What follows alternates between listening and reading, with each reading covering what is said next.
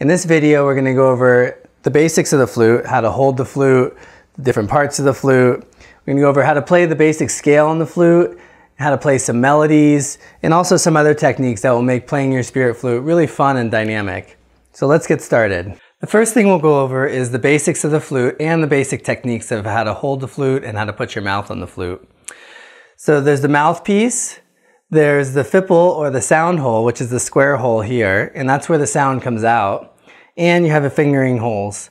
Now on the side blown Spirit Flute, the only difference is that the mouth hole is on the side of the flute rather than on the top of the flute. Now the basic techniques are how to hold the flute, how to put your fingers on it, and how to put your mouth on the mouth hole. So with your fingers, you'll want to use one hand on the top. You'll use your pointer finger and your index finger. And either hand will work on the top for the top two holes. So you'll cover the top two holes. On your 5-hole Spirit Flute, your ring finger will sit in this space where there's no hole here. And then with your other hand, you'll cover the bottom 3 holes. Now you'll want to use the pads of the fingers rather than the tips of the fingers. And that means you want to use a flat finger rather than a pointed or arched finger.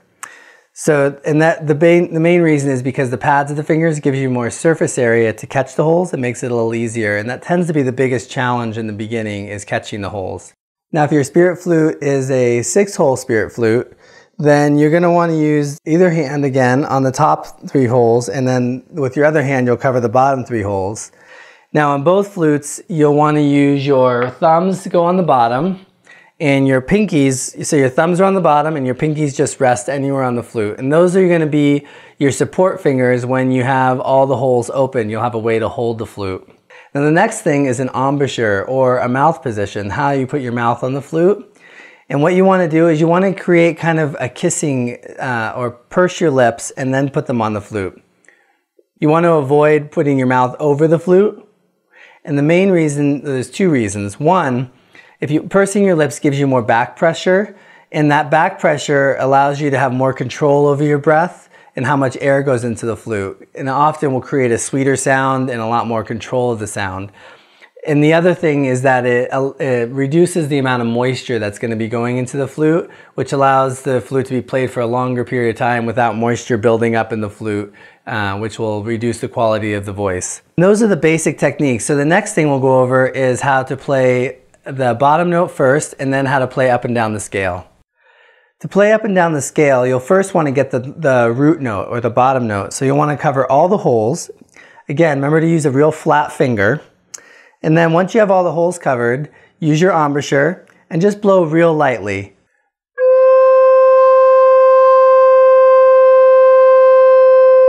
You should get a real solid tone on that. It should be real clear, crisp, solid tone. If it sounds like this,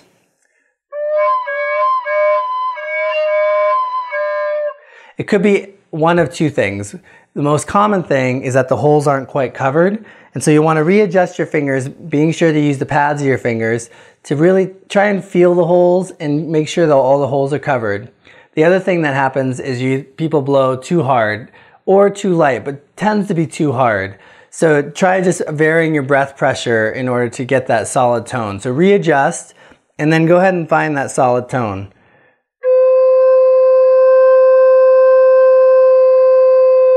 The next thing will be to play up and down the scale. So you'll want to go slow doing this, especially in the beginning. Going up the scale tends to be a little easier.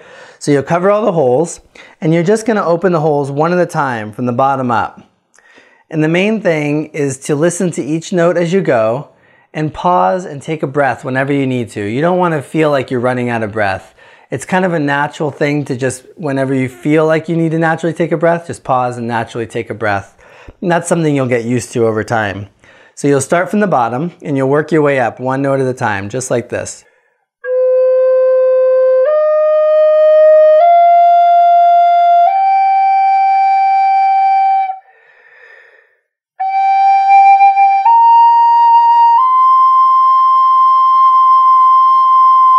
Now as you walk up the flute, it often takes more breath pressure as you move up. Remember how I was saying you want to blow a little lighter on the bottom? Well, as you move up the scale, you'll probably want to put a little more breath into it. And if you listen to the notes as you're playing, you'll hear the difference. You'll hear, oh, it's going to sound, the note's sounding a little weak. You'll want to add a little more air to it. Once you've walked up the scale,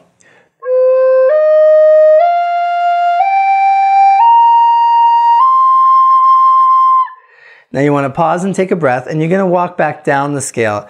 And this is a little more challenging because you have to catch the holes as you're moving down with each finger. And so you want to go real slow in the beginning, and as you catch each hole, use a flat finger again, and go listen to each note to make sure it sounds solid.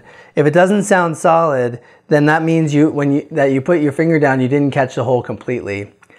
And in this beginning stages of playing up and down the scale, the main thing you're doing is you're really teaching your fingers how to catch the holes. You're teaching the muscle memory so that it becomes second nature. The fingers kind of catch the holes on their own.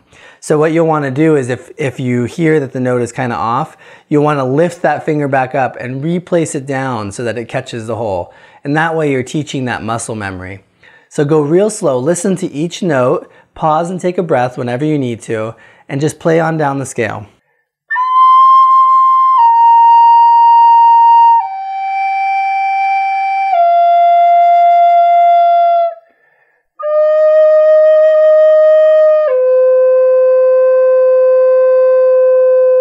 Now as you're moving down the scale, you'll want to lighten up on the breath pressure. Again, if you put too much pressure as you're going down to, especially on these bottom notes, you'll get something like this.